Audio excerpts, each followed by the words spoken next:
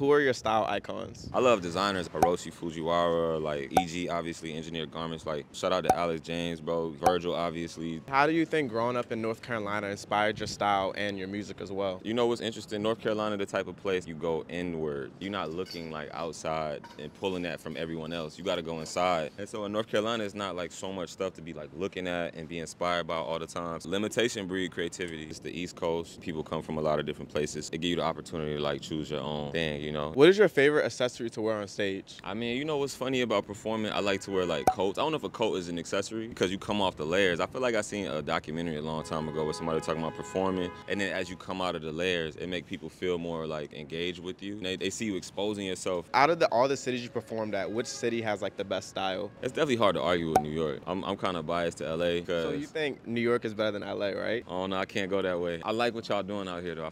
What is your typical outfit? Honestly, bro, this is probably the most classic fit for me. Like, I love technical fashion. Both my parents was in the military, which is funny, and so now, like, olive green my favorite color. Do we have any new music coming? Definitely a lot of new music coming, yeah. I mean, hours from now, I got a song with Isaiah Rashad coming out called Hot Spot. What are you wearing today? The Neighbors skate shop beanie, LA staple skate shop, so that's super important. These gallery department camo flare pants, the Solomons, man. My engineered garments vest, this is Japanese. I got on Airs Entertainment, obviously. Montclair, like, trench coat. Thank you for your time. Appreciate you, thank you.